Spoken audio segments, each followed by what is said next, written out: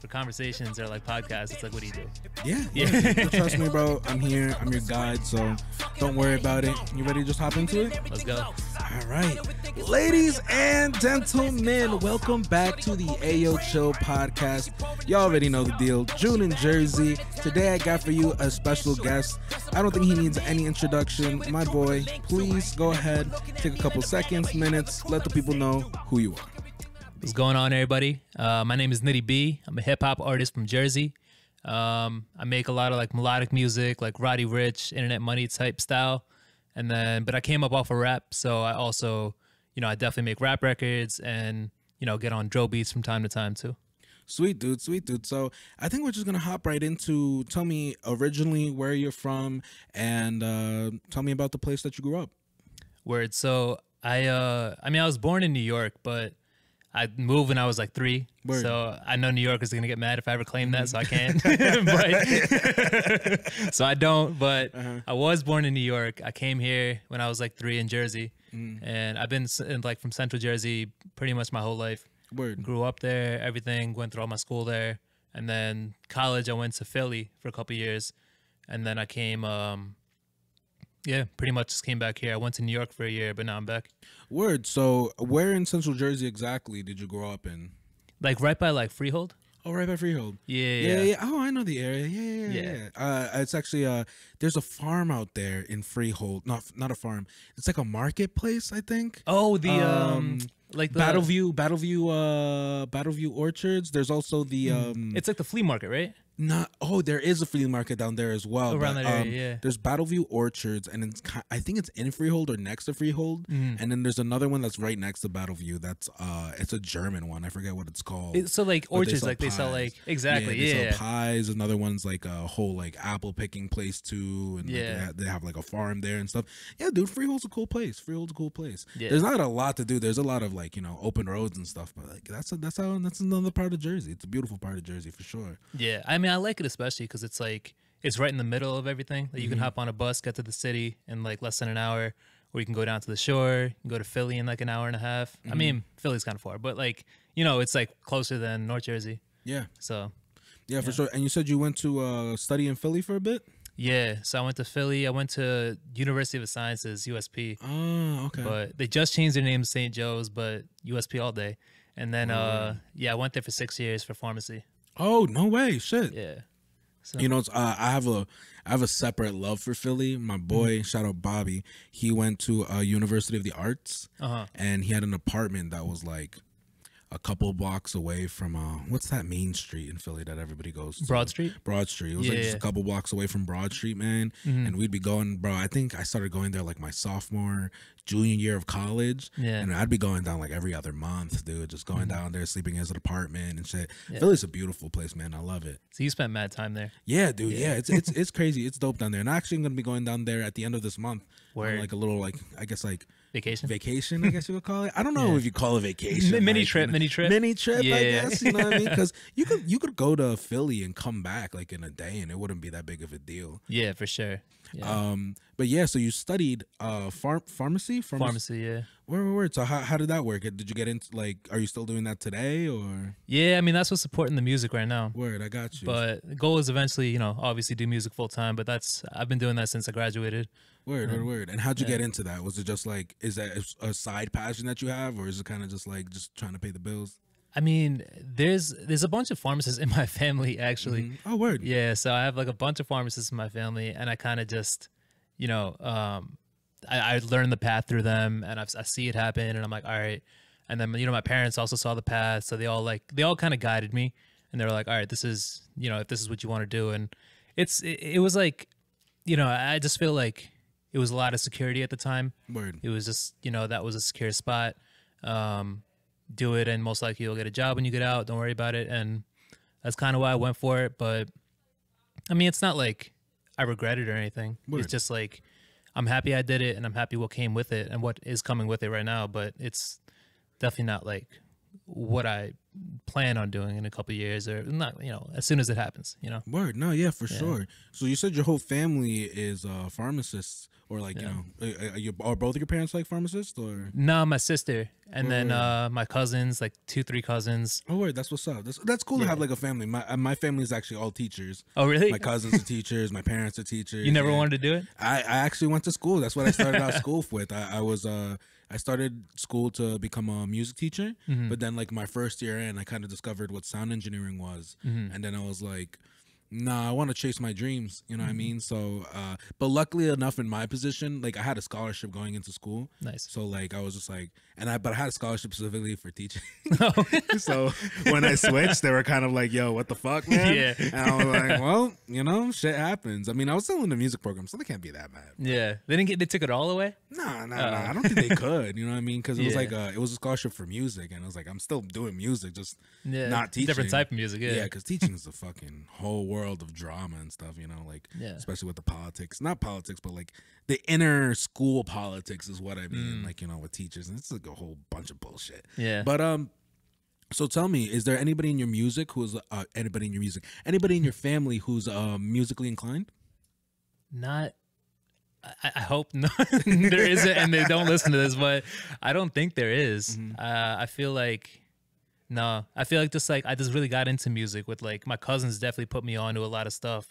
My sister and just like the radio, but like those three are like my three influences from like, you know, 0 to 12 or 10 or whatever. Word. So when did you start your music journey then?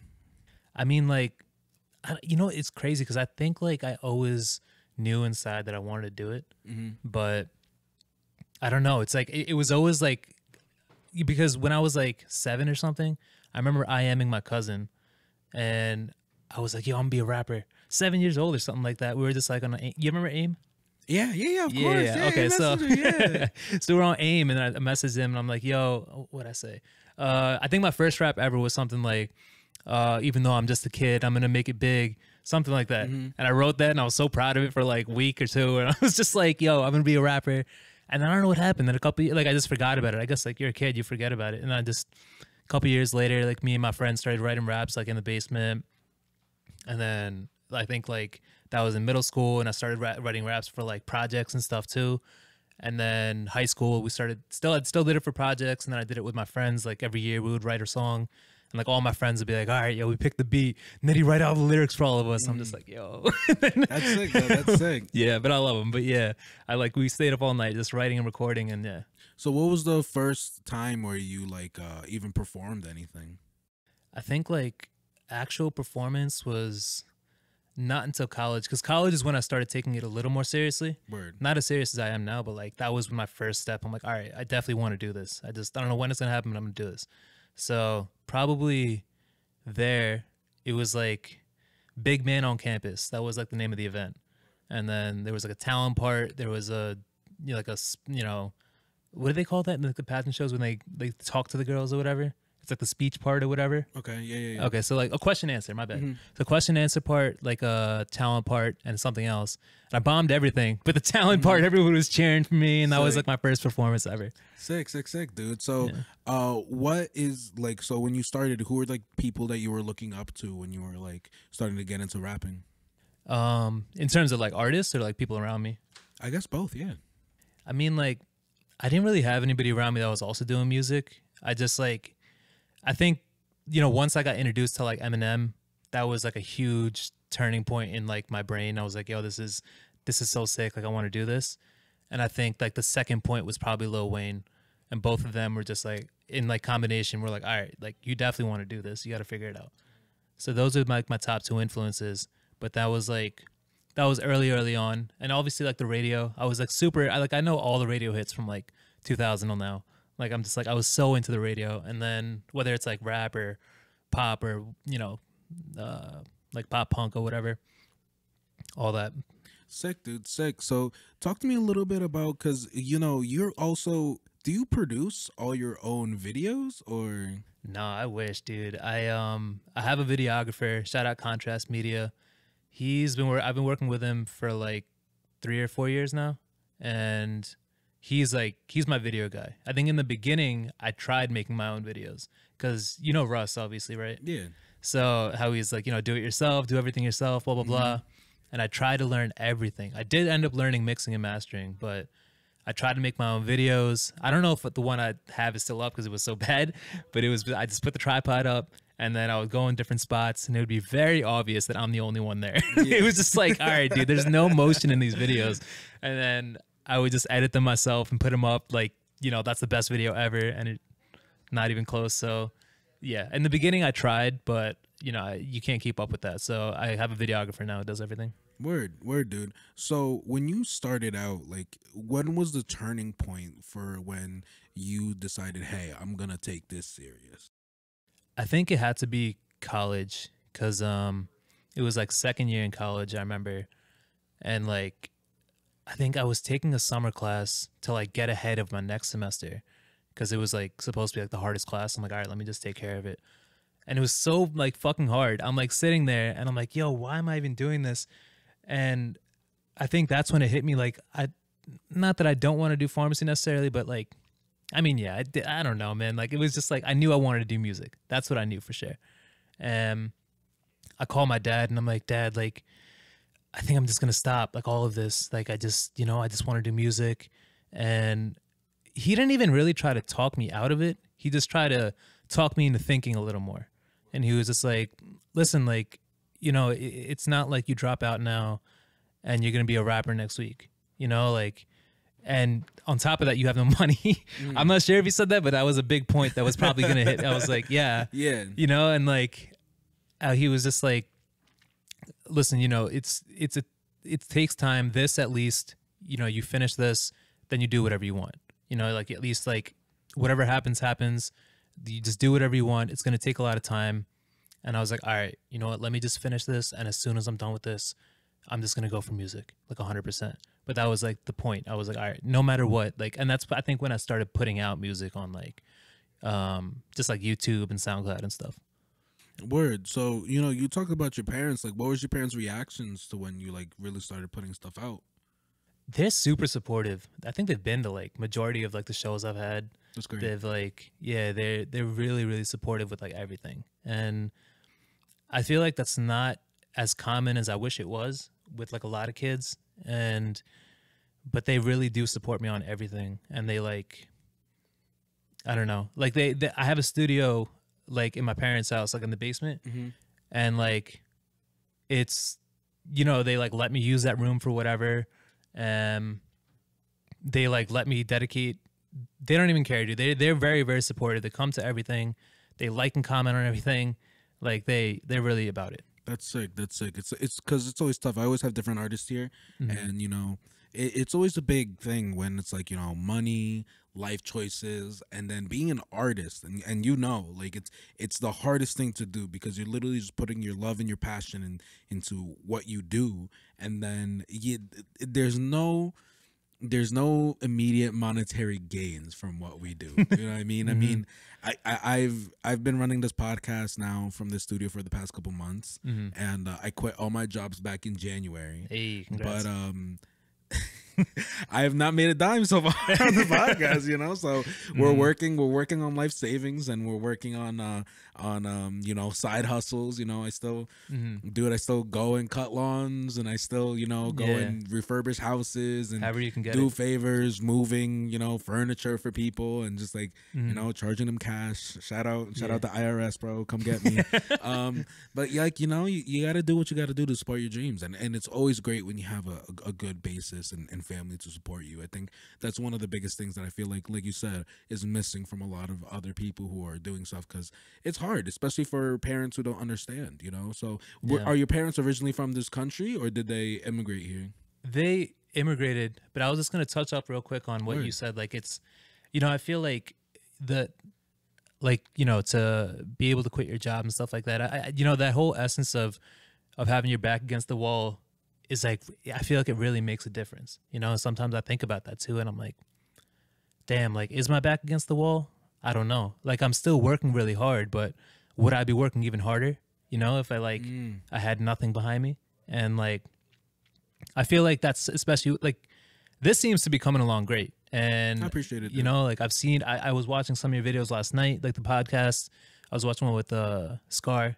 Word. And then you know, it just like it keeps looking like everything's leveling up, and I feel like part of that, I mean, you would know more than me, but I feel like part of that might be because like your back is against the wall. Yeah, no, for sure. I think when you decide to make the shift from this is I'm gonna try to make this work and do it on the side to no, this is what I do. There is nothing else. It completely changes the game, and it also like changes the game in the sense of the amount of things that you're allowed to go, like you're allowed to pursue. And by allowed to pursue, I mean like just the time and energy that you actually put into it. You know, when I was working my other jobs before, it wasn't like there wasn't a hustle. It was like, cause like, you know, but I would have to work a lot, and I was saving up money to do this. And I think that's kind of a difference than what other people might do. A lot of people, they work and then they're like, they're 50% of their time is working, and then the other 50% is like, you know, what they love to do. And that's hard to do, because it's like, damn, it's like when you have that evenness, I think longevity wise it's gonna end up working out, you know. But like if you're only putting 50% of your time into it, it's like fuck, it's like, you know, you want to see it grow faster, or you want to put more time into it, and that's how you see like, you know, more exponential growth rather than like, you know, linear growth. Right. You know, it was hard to go from, you know, that, and then scheduling people, and then having someone else tell me what I had to do was the hardest part, you know. Asking, it's because it's basically asking another person, at least in my eyes, it was asking another person to be like, hey, can I shoot this podcast this weekend, or do I have to come to work? And then working for somebody else who doesn't respect you, I think that's another thing that changed for me. I used to work at a job that I loved. I worked at a Cinnabon in the Willowbrook Mall, bro, in Wayne, and I loved that job. I always shout them out on a podcast. Love the whole Cinna crew, man. Like they were great, and it felt like a family there. And to be honest, if I was still working there, the studio probably wouldn't have happened, because I would stay 50-50 the whole time, you know. But I ended up leaving there after COVID, and then I got a job, and I got a boss who I didn't like, so I was like, fuck. And then I left that job, and I had another boss who I'm okay with, you know what I mean? Like, we're chill. Like, shout out Reggie. I like it. You know, I like it, but like, you know, it made me just realize, I was like, fuck, like I can't put my time into this, you know? And when I quit all my jobs, it was like, fuck, like now it's like this June in Jersey project. I mean, for example, I'm doing like 12 to 15 hour days, like every day. Sheesh. You know? And it's like I wake up, I come here, I like before I go to sleep, I'm uploading stuff, or if I'm not doing that, I'm editing. And in between, like the only time I've really had to break and kind of breathe is when I eat. You know, I'm eating, and I take like an hour break, but then it's boom, right back. So for sure, like I think that's a great analysis. Sorry, I went on there kind of a rant, but it's a podcast. It's important. No, I get you. I get you though. Yeah. So tell me a little bit about your parents then. Like they immigrated to this country, you said? Yeah, so they're from India. Word. They came here in like the 80s, and then and then my sister was born, and then I was born. But they're like, I don't know, super in tune with, you know, American culture. And my bad, I feel like I keep going in and out. No, you're good, you're good. So but yeah, they like know what's going on. They understand, like, you know, everything I'm doing. They kind of get it. I think that's also why they're probably more supportive, because they understand it. They have, like, you know, they may have not had anyone else in their family try something like that, but they understand it, and they're very like well versed with everything that's going on in American culture. So they're pretty Americanized. Sweet. No, that's always good, having like a balance. So have you ever gone to India to visit, or at any point? Yeah, I've been twice. I've been when I was like in 6th grade, and then I went back in like 2017. So then like, so I went like 2 times, and then it's, you know, it's definitely like a big culture shock, especially just because I don't know Hindi. I can't speak Hindi, can't speak Punjabi. So I'm Punjabi. Do you know Punjab? It's like a part of India. Yeah. So I don't know Punjabi, I don't know Hindi. And so like I go there, and like I really am a foreigner. You know what I mean? Like I can't really converse with anybody. I have so much family there, and I try to, like, you know, like they know English, you know, enough. And like sometimes they know English pretty well, but they, like, you know, I know that I'm still an outsider kind of thing. But I definitely enjoy going there. I love seeing them, at least seeing my family, seeing like experiencing like the food and like the areas. And it's super hot, but you know, it's dope. I like going back, but I just wish that, like, you know, I think I've told myself so many years, I'm like, yo, I'm going to learn Hindi. I'm going to learn Hindi. And I haven't. But, you know, I know that things will be better once I do. Listen, Yeah. if you ever need anybody to push you on that, dude, trust me, it's never too late to learn a language, dude. Yeah. I love learning different languages, man. I know a little bit of Turkish because I used to talk to this Turkish girl. I have a bunch of Polish friends. I call them the Polish gang. Shout out the Polish gang. Hey. And I'm learning a little bit of Polish through them. Like dzień dobry means like good morning and like good day, basically. I know a bunch of curse words in Polish, but I'm not gonna make you sit and suffer through that. Yeah. But yeah, dude. And actually, I just got Rosetta Stone with my boy, and like I'm gonna be officiating his wedding, and so since his whole family is Polish, I want to surprise them by doing a part of the like the whole wedding in Polish. Okay. So like, dude, he would love that. Yeah. Yeah. Sometimes you just got to give yourself like little goals to push yourself, and at the end of when you do that, like, and you set that goal and you try to go for it, like it changes the game, and especially if you give yourself the resources and the tools to do it.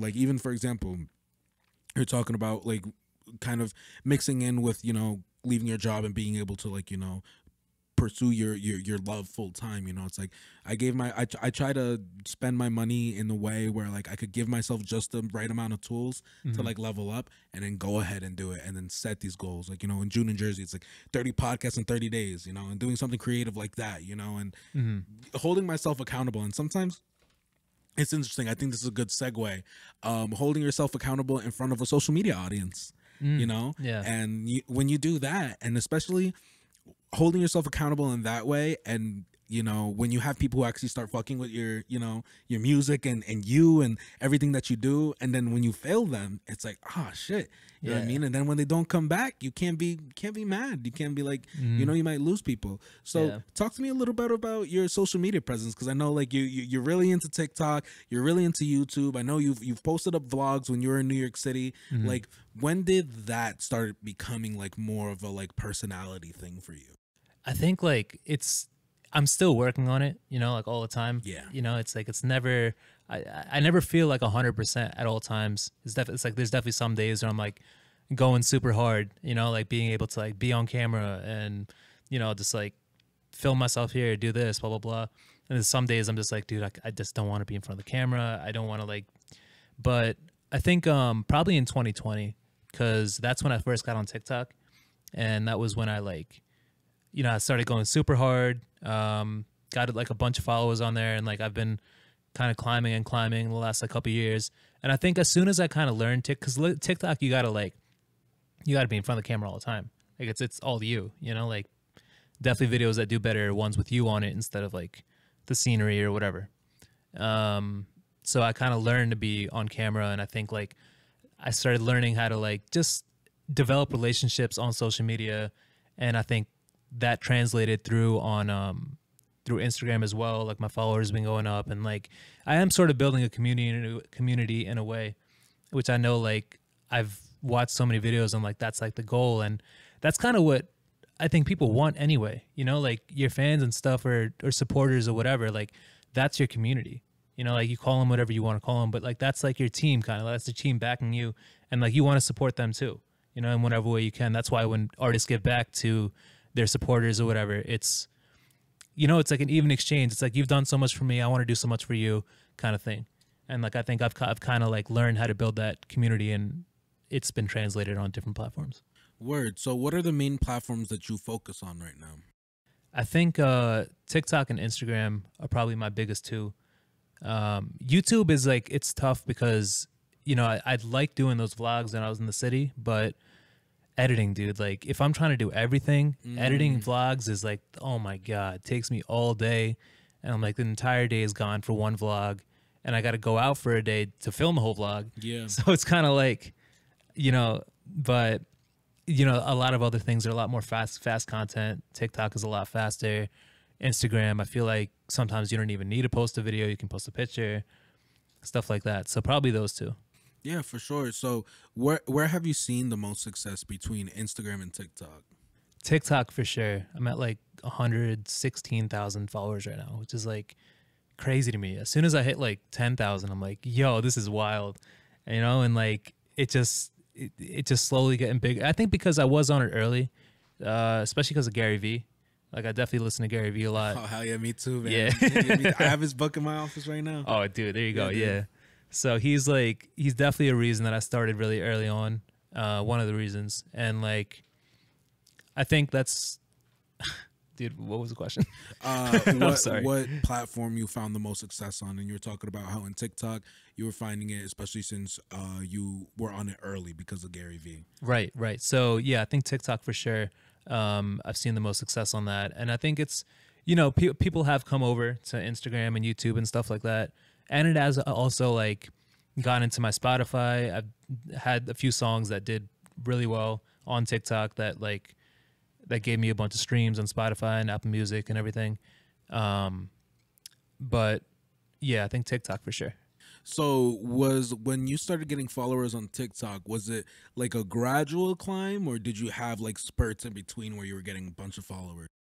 I think it was kind of both. There was definitely like days that I would get like 20, 30 followers, and there'd be days where I got like over 1,000 followers. That's sick. It's, yeah. And it was like, I mean, I had a lot of, not a lot, but I had a good amount of like viral videos, and viral in the sense probably like 50K views plus. Yeah. And then, every time that would happen, I would get probably a couple hundred to 1,000. And it wouldn't all happen one day because they really spread your stuff out for a few days. So I would get like, I don't know, 300, then 200, then 100, like in 3 days in a row. And like, that's 600 right there. So, it's like every time I would post and that would happen, I would get those big spurts, but then there would be days where I don't get a viral video for like a week or two, or like maybe even like 3 weeks. And it would just be like a slow climb. But, that's how it was. So, feel free, because there's stuff that I've seen in your TikToks and Instagrams and YouTubes and vlogs and stories. There's one TikTok that you have pinned up of a song you wrote, right? Mm-hmm. I think it was like, yeah. If you want to talk about it, we could talk about it. But if you don't, we don't have to. So like, nah, man, it's cool. Yeah. So you're talking about Remember, right? I believe so. It was like you said your best friend talked to your girl, and then they ended up like getting hitched together. Yeah, so that's pretty much the story, but the timeline was a lot longer than right then and there, but I don't yeah. even think I don't need to hear any drama of the story, but I'm more interested in like how it was, the process of making the song was, and like the storytelling behind it. Yeah, so basically, yeah, that was like my first girlfriend in college, like first real girlfriend. Yeah. And then we ended up breaking up, and it was like, I think that was like, I don't know, I feel like that was like the first time I ever really experienced like a real like depression. Yeah. And it was just, it hit me so hard because I just wasn't ready for it. And like, I think that's like, it's growing pains. Everyone kind of goes through it, but it just hit me super hard. And like, I'm a super emotional dude. Yeah. And it just like, it really affected me. And, I think eventually when she ended up getting with someone I knew, it hurt me even more. It was like twisting the knife, you know what I mean? And it just, I think that was like, I knew that was probably going to be my lowest point in, I don't know, life, or like at that time life. And it always like sat in the back of my head. And I think I tried writing about it several times, but it just wasn't where I wanted it to be. It didn't sound authentic, or it felt almost forced, or like, and then one night it was super late. I think maybe like 12 or 1 a.m. or something. Not super, I guess that's not super late. Maybe 2 a.m. I don't know. It was really late, but I was in the studio and I played whatever beats. That one came on, and I'm like, it just, I'm sure like artists have said this to you before too, like how the beat kind of speaks to you. Yeah.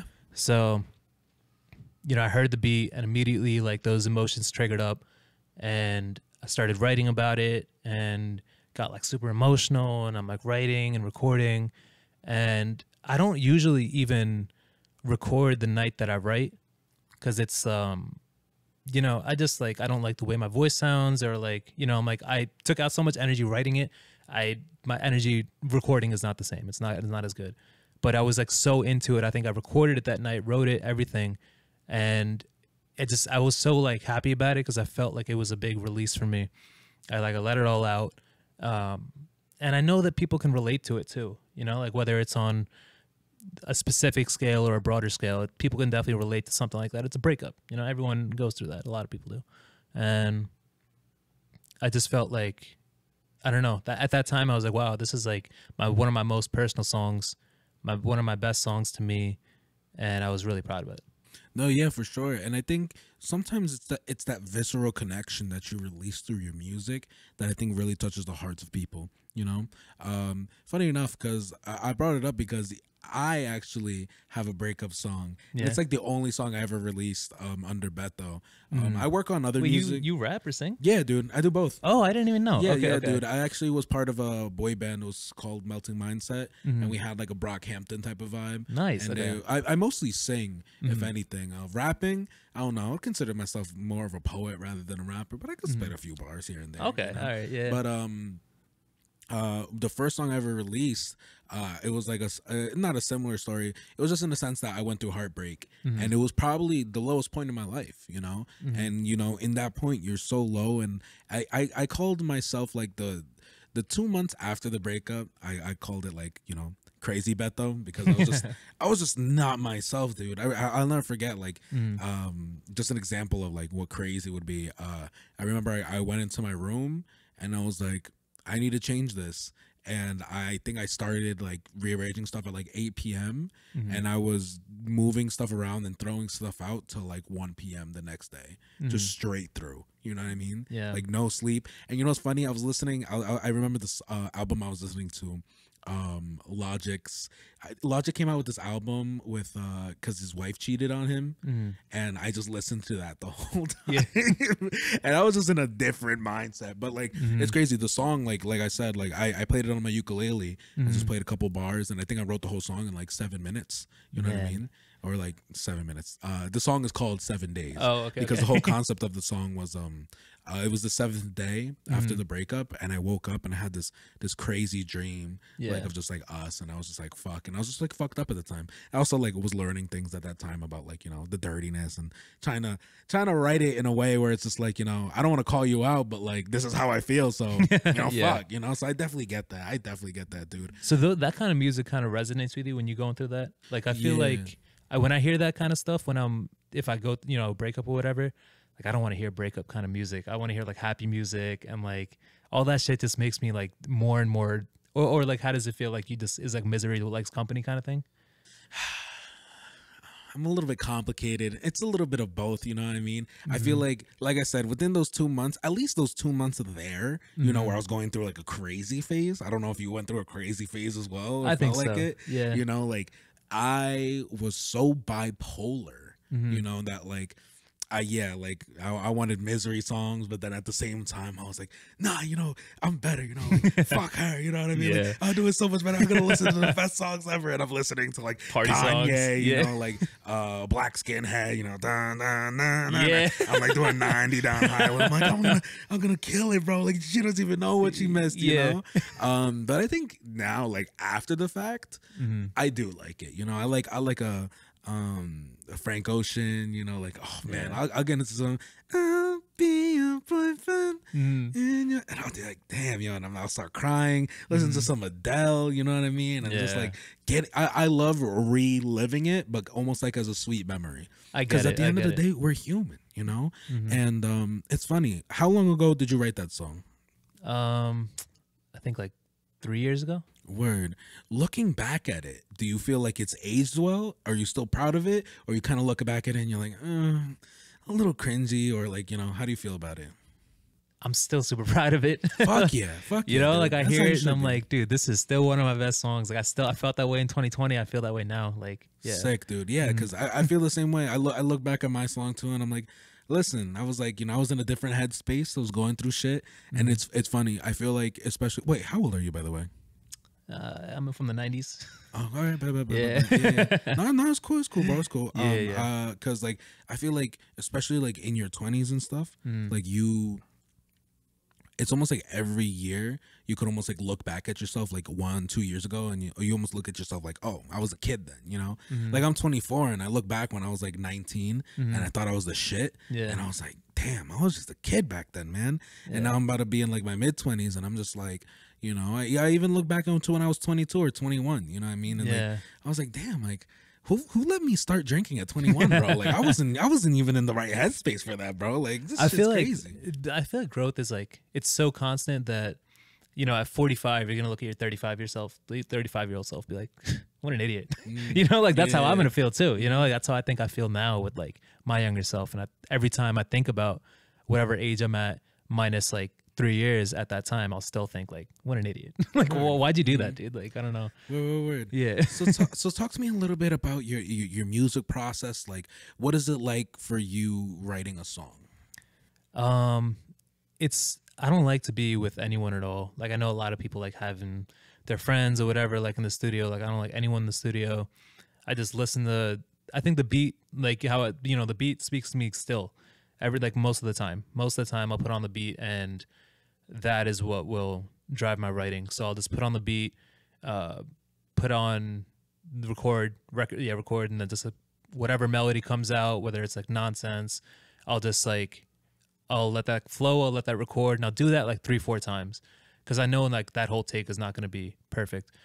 So I'll do it like 3-4 times, and I'll just choose the melody parts, and whatever words that kind of came with it, I kind of know that's the subject of the song, because you know, like I felt that way, and it fits so well in the beat, and that beat like portrays it to me, that's what I'm going to use. That's what I'm going to talk about, and then I kind of use that, and then, you know, just extrapolate from that and write the rest of the song. Word. And so how is it like when you're in the studio? Like are you also very private in the studio as well, or? Yeah, well, that's what I was saying, right? Mm-hmm. Yeah. Oh, I mean, sorry. Yeah, I know you were like talking about just like, sorry, I was picturing like you just in your room for a second. Okay. Yeah. No, that's where I do most of my writing, in the studio. In the studio. Yeah, Right. so I'll just like, I'll leave the beat on in the studio, and like the mic will be next to me, so that's where I'll be able to record right away. And then I used to like write, you know, like in, I don't know, college and stuff like that, I would write just in the notebook, and I would know the beat, or maybe I would have the beat playing next to me, and like I would just write. But I don't know, it's so much different actually delivering it at the same time, you know, like rather than just writing it, be like, oh, this will sound good, rather than, oh, this sounds good because I just heard myself say it sounds good. Because half the time I'll write something and then I'll put it on the mic and I'll be like, damn, this sounds really bad, like compared to what I thought it would be.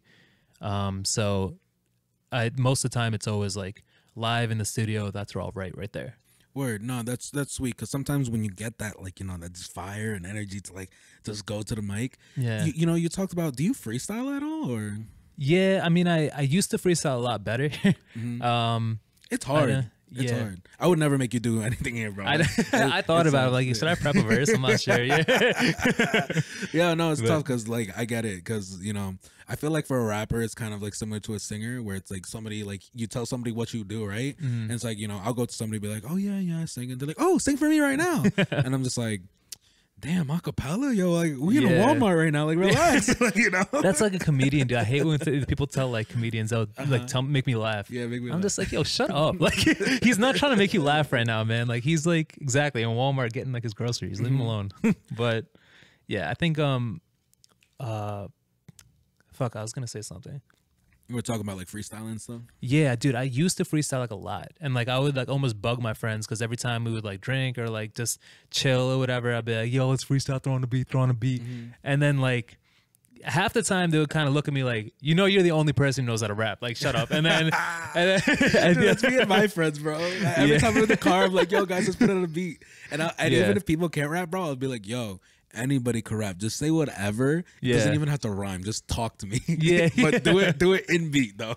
I know. Yeah, I tell them to do it too, and it's like, no, dude, we don't rap. Like, but some of my friends will be like, all right, yeah, let's go, and then we'll all go for it. And like, sometimes they'll be better than me, and I'll just be like, yo, like, good shit. So yeah. Yo, you know what's funny? I don't know if you've experienced this as well. This might just be a me and my friends things, but no, I know there's other people who do this too.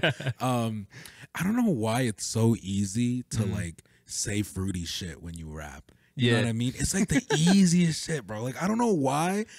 Like any word like dick, butt, or like, you know, like it's just easy to rap. And like it's so funny. Like my friends will be doing it, and it's like I think of even like you ever see that video of Tyler the Creator when I think he was with Funk Flex? Yeah. And then he just starts going in, and I was like, yo, Flex is like you talking about me? That's just great. Yeah. It's actually funny. I actually I think all that type of stuff is hilarious. There's just actually one SoundCloud rapper, and he would take popular songs and turn them into just like mad fruity songs, you know what I mean? And it was hilarious. I forget, he had he changed some what's his name, Travis Scott songs into like, I feel like I've heard him on TikTok. Yeah, dude. And you know what's funny? I have one that I made. Yeah. No way. Yeah, dude. I'll show you off camera. I'll show you off camera. Okay, got you. But it was to anime's what was it? And then I get the bag, so she got some gas, bring it in.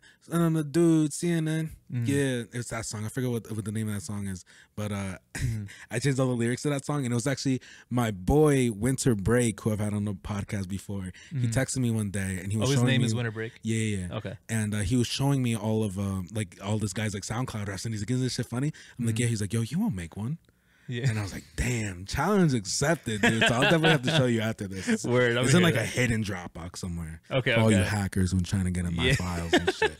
So yeah, dude. 10 passcodes on it. Yeah. No, for sure. At one point I'm gonna have to release it, but maybe under like a pseudonym or something, maybe like a secret name or whatever. See how it does. It blows up like, all right, it was me. Yeah, it was me. It was me, fellas.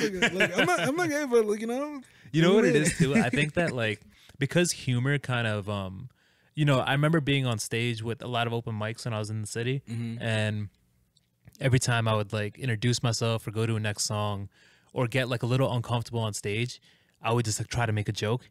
And, you know, my boy who came with me like a lot of the time, he'd be like, yo, don't do that. Like you're doing that to cover up, you know, like you're trying to say something serious and now you're joking about it. Like take this seriously. And I was like, damn, like I am doing it because I probably am uncomfortable. And like I think that's the same thing with people who freestyle. They're like, oh shit, you know what? I don't know what to say. Let me say it. You know what I mean? And they say some fruity stuff. I think that's a great segue. So talk to me a little bit about like you performing. Like how many times have you performed? Are you still performing regularly? Yeah, I mean I've done mad open mics, whether it's Jersey, Philly, New York. I've performed like a handful of shows too. Probably like I want to say like 10 or something like that. 10 actual like my name on the flyer, like Nitty B is performing kind of thing, like not an open mic.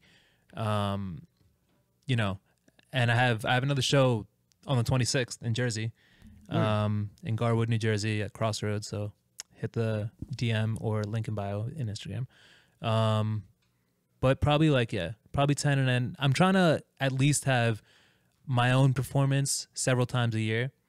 Because otherwise I'll do open mics, but I feel like I have figured out how to have my own shows and have gotten to the level where I'm comfortable and I in a way know enough people, whether it's artists or venues or whatever, like I can try to make that happen more frequently than I used to be able to. So definitely the goal is to continue performing a couple times a year, but I used to do open mics like every week or a couple times a week, especially when I was in the city. Word. Have you ever thought about getting a manager? I don't know if I necessarily need one yet.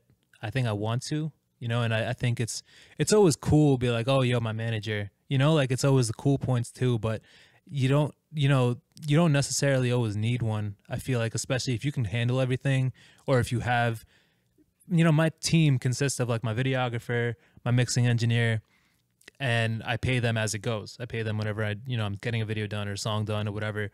And like, if I have people on my team, then, and I can control the rest. If I'm good with my social media, if I'm making the music, if I'm doing whatever, I don't think I necessarily need one yet. But I also feel like the time will come where, you know, my name will be big enough that managers will reach out to me. Ideally, you know, they'll be like, "Yo, you know, this is doing super well. Do you need a manager?"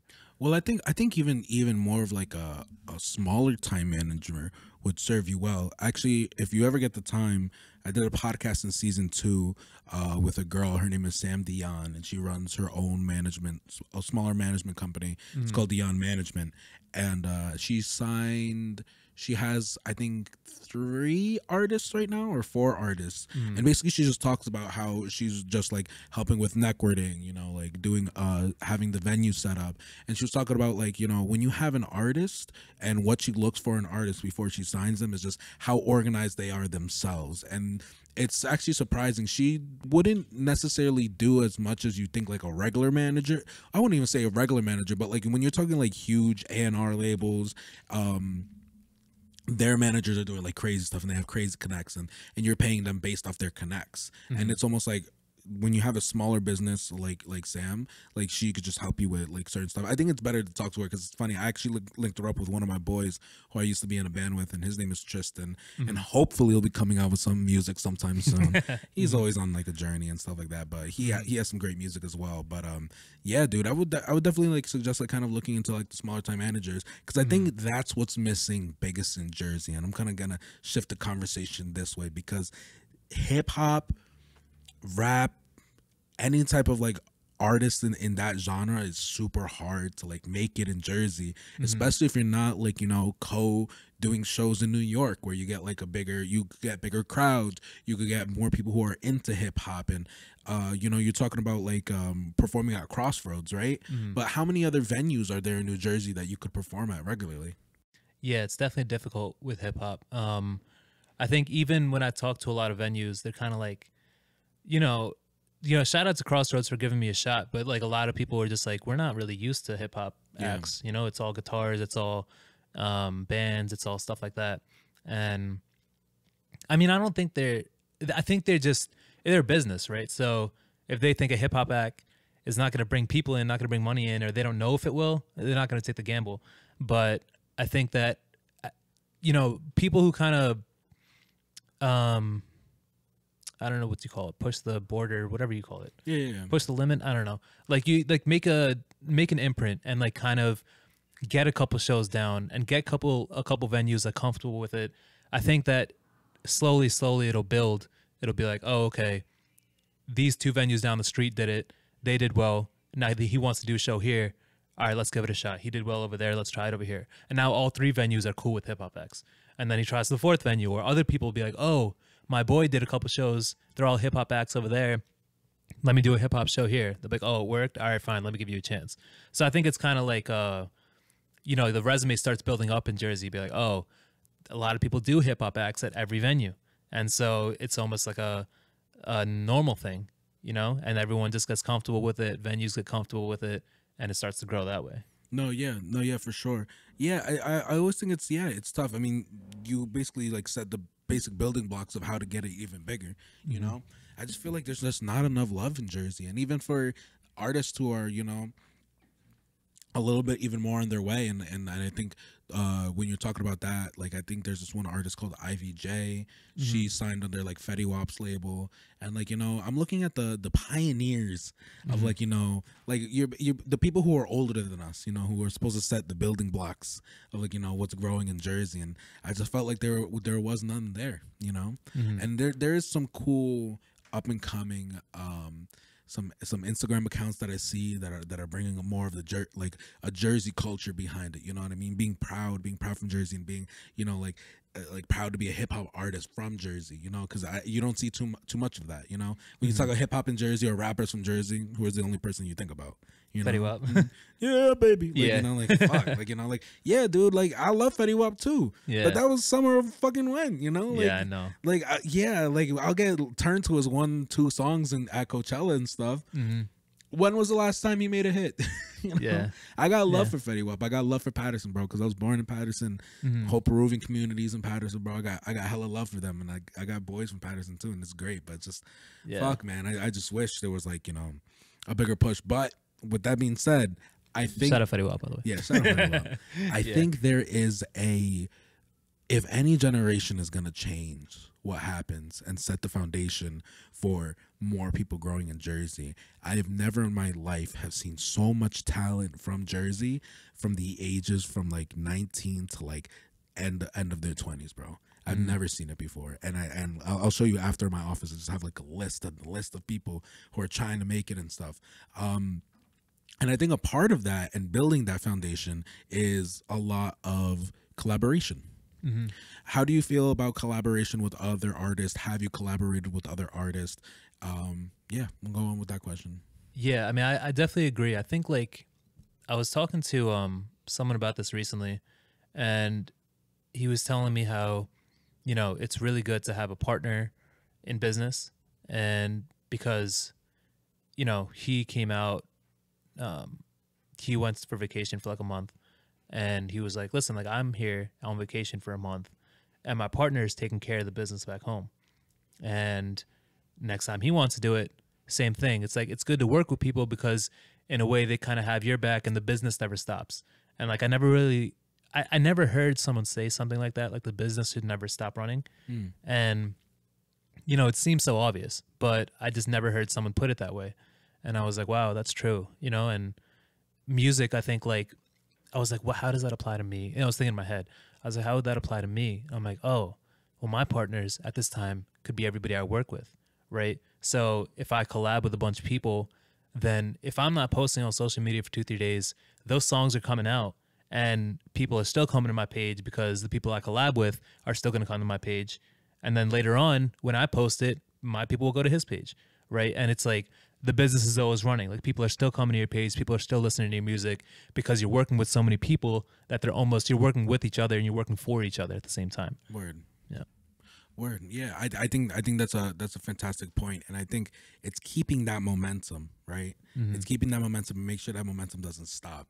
And it's really, really hard because sometimes, dude, like, do you ever get that social media burnout from like running your business and stuff? And if you do, how do you deal with it? Dude, so much. Yeah. And like, I think I just realized that, you know, it's big. The dream is always the biggest goal. The dream is always the bigger picture and you can't lose sight of that. And it's, you know, you might get burned out or whatever, but if you know you're going to get burned out, which I have, it's like, okay, so plan ahead, you know, like, especially since I've heard, you know, this whole business never stops running thing.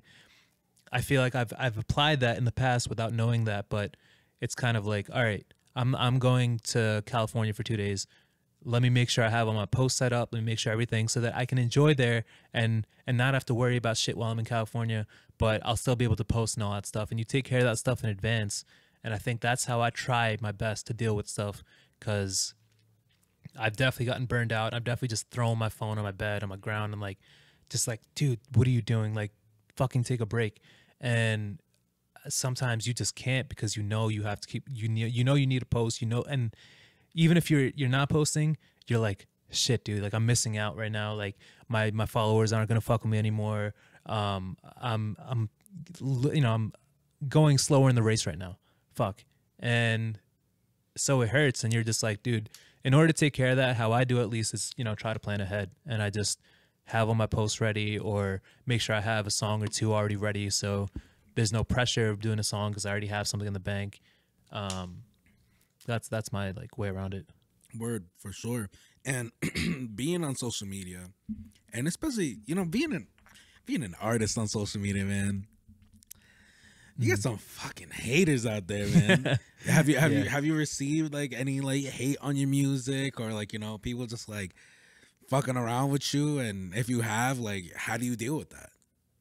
I mean, like, knock on wood, I don't really get that much hate, and or at least I haven't seen it. I've seen some for sure, and I know people are hating behind the scenes, but like it's not to my face. But even when I do see it, it doesn't really affect me that much.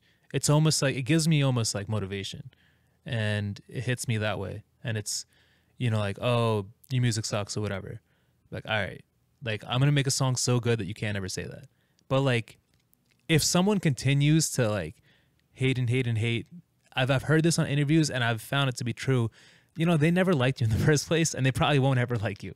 So like you can't make everyone happy. And I think that's like something to definitely internalized for like every artist. It's, you can't make everyone happy, and you know, you do your best, you be honest and true to yourself, and whoever fucks with you does, you'll see that, and you just take the hate as motivation, you know? No, yeah, no, I definitely get that. You know, I'll never forget. You know, I was talking to you about that song before that I wrote with the breakup. Yeah. There was a promo video that I shot. I just had come out with out of a Devils game in Newark, right? And I was looking at the shot. You know, sometimes, you know, creative. You think about something, you're like, cool, let's shoot it. You know what I mean? We have an iPhone, fuck it. Yeah. So I'll never forget. We were at like what's it called? Like a crosswalk, right? And there was like a pole there. So I was like, all right, here's the idea. I'll paint it in your head for you. You're gonna see this pole, and you see like the moving cars, right? So you have some motion in the shot, so it's kind of cool. And this pole is kind of like awkwardly like to the right side. And so I was gonna walk and slap my sticker across it, right? Slap my sticker on it. I keep walking, zoom pans into the sticker, boom. Like, you know, 7 days, right? That was the song, right? So then it cut into 7 days, and I was like, that's gonna be cool, bro. I'm gonna put it up. So we filmed it, we recorded it, came out exactly how I wanted to. Great. Posted it up, and this was the first time I ever used Instagram promotion, like where you pay like for the boost and stuff. Yeah. So I paid for the boost, and I paid for it like, you know, in the North Jersey area and stuff. And I was like, yeah, I'm the shit. You know what I mean? Yeah. It was the first song I ever wrote. So you know, like, or like the first thing I ever like really released by myself. So I was like, yeah, I'm the shit. So I released it. I'll never forget it. This one kid commented down below, and he was like, yo, he's like, I'm from Newark. If I ever see you around putting your bullshit stickers, I'm gonna beat the fuck out of you. And I was like, yo, this is great. I was actually so happy though. Yeah. I was so happy because I was like, yo, someone took the time out of their day to tell me some bullshit. Yeah. And I was like, if that means I can make people react. I can make people feel, you know? Yeah. You mean someone care. Yeah. And it was also like, for me, that was like the first time, like, honestly, I'm not even gonna hold you. Like, I felt like a celebrity. Yeah. And I was like, yo, this man, he's wilding, bro. This is great. Because like, you don't even know that person. Yeah, I don't even know that person. I still blocked and reported it. Low key, I felt unsafe. I was like, yo, maybe I'm not gonna walk by the Prudential Center until like the next time any soon, you know? Yeah. But like, yeah, no, it was great. It was great. And I think it's still weird. I'm still kind of figuring out the internet myself and like trying to be as authentic as I can. And I think that's the whole reason with this podcast as well. Yeah. Because, you know, I always find, and I've said it on the podcast plenty of times, I give people about 30 minutes buffer time in between where I could feel like they could be fake. You know what I mean? Right after you hit like the 30-minute mark, and you know, once we get into more comfortable questions, we're laughing, we're chilling. Yeah. Like, you can't, it's kind of hard to like, you know, keep acting like a certain persona or a certain person. Right. Unless you're a professional actor, then shit, I guess you could do it for like however fucking long you want, you know? Yeah. But at this point, I mean, like, my audience definitely knows who the fuck I am, you know? And I think the whole point is, you know, trying to get to know you a little bit more. But with that being said, besides music, because we've basically been talking about that, what do you do outside? Like, you know, like when you're not like, you know, online being like, you know, Nitty, you know what I mean? What are you doing? I mean, so I do have the pharmacy gig, so there's that. I started like the last couple months trying to get into skateboarding. Sick. Yeah, so I always wanted to do it when I was a kid, and I did for a while, but I think the first time I got a real board, which is like, you know the difference in like a real board and like those like $10 Kmart boards. Yeah. So I got like a real board, and I was so hype. And then I like went down my driveway and immediately broke my wrist. And I'm just like, oh, yeah. So I think like I took a break after that for a while, and then I don't know. I just like I never really picked it back up. And I think every couple years I would try to pick it up for a little bit. So maybe this is one of those years, but I really do want to get into it. I think like after doing music for so long, I understand, you know, if you want to get good at something, you need to put time in. Yep. You know, and I don't think I really got that when I was a kid. And that's probably why I didn't pursue music early on either. But I think that with skateboarding, it was the same case. And it was every time I try to get onto skateboarding or try to start doing skateboarding, I couldn't, I just didn't put the time in. I didn't continue with it. I'll do it for a couple days and then maybe try it in like a couple weeks again. And you know, you have to be consistent in order to get better. So I think now that I've learned that through music and learned like how to get good at something, that's what I'm trying to apply to skateboarding and like get good at that, you know? Yeah, no, I definitely get that, dude. Fuck, you broke your fucking wrist. Dude, That's yeah. kind of hilarious. How long ago was that? I mean, it was third grade, so it was Word. mad long ago. Oh, but yeah, like, yeah.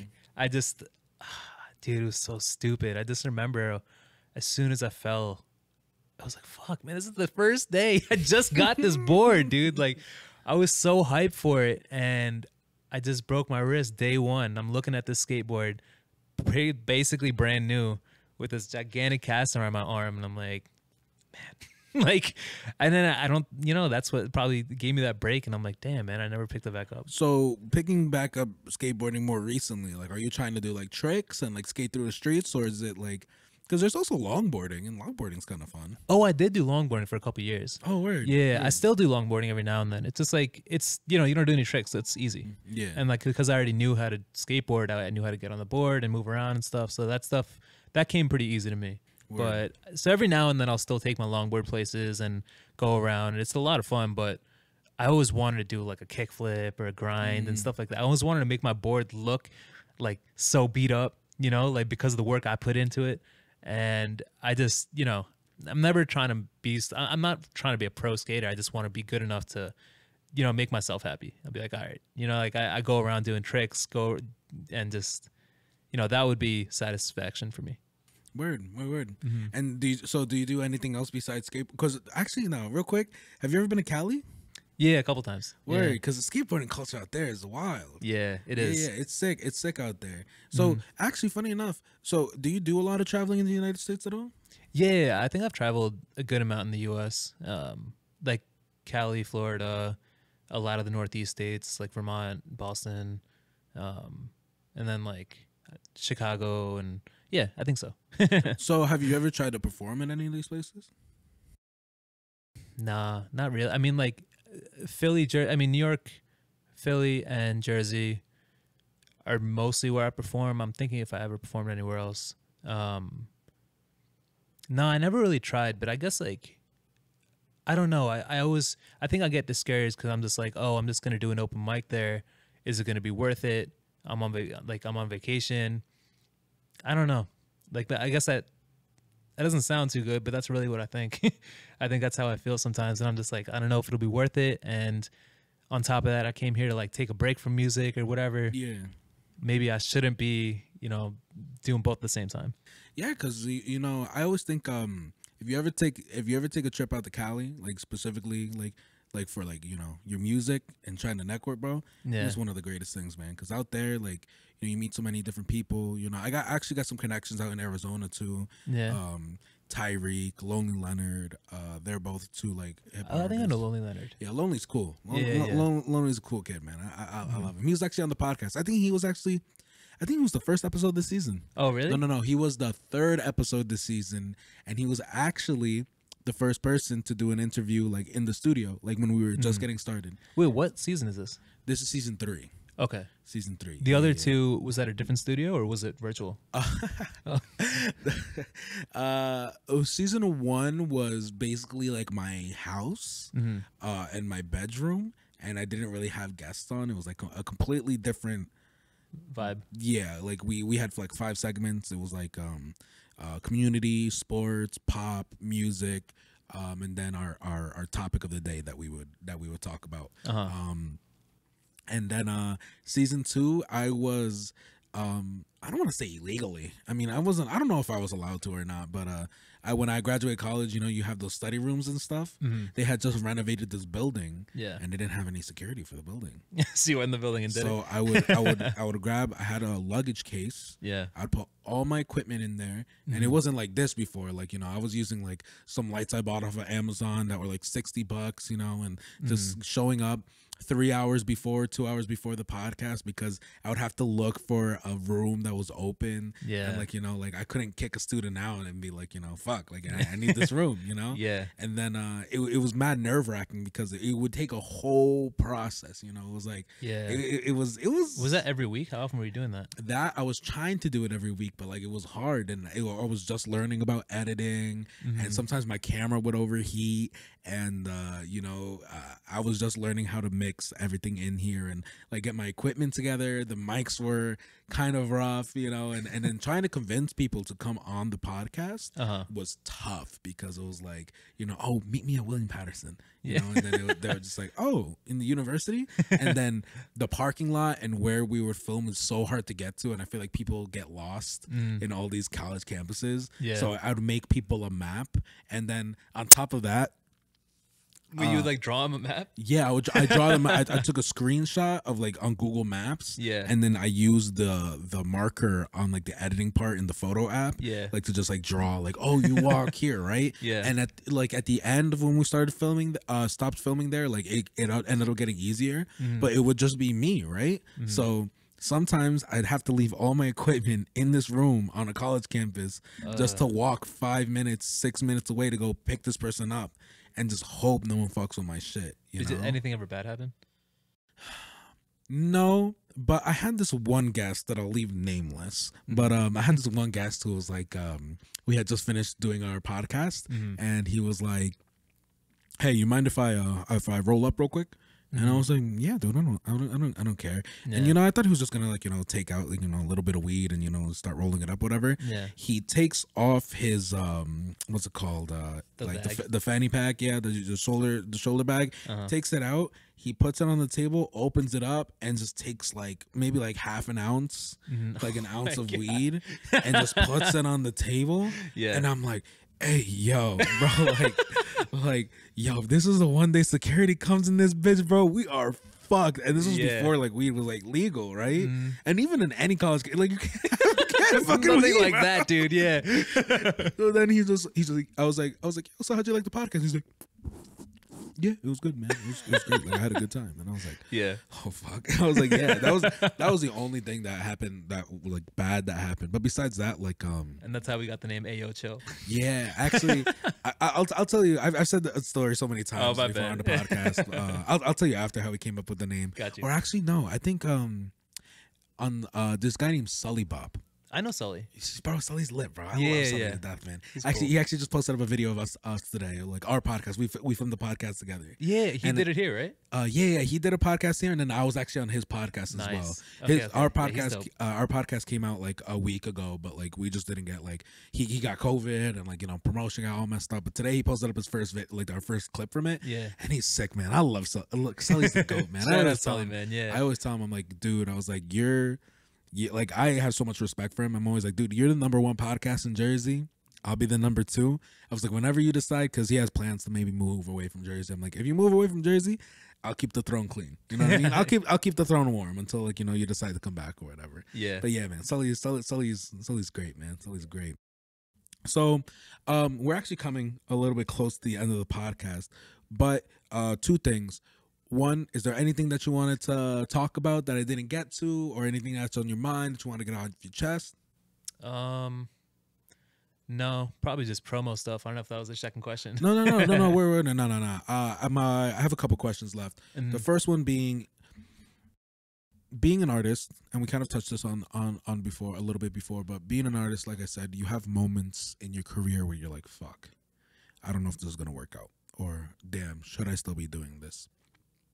If you could remember your lowest moment as an artist where you were really thinking, damn, I'm at a crossroads, what advice would you give yourself? I think, I don't know how to say it, but I don't think I've definitely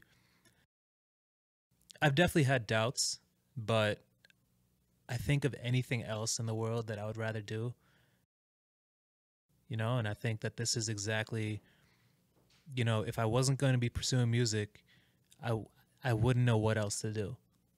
Like nothing else makes me happy. You know what I mean? Like to that degree.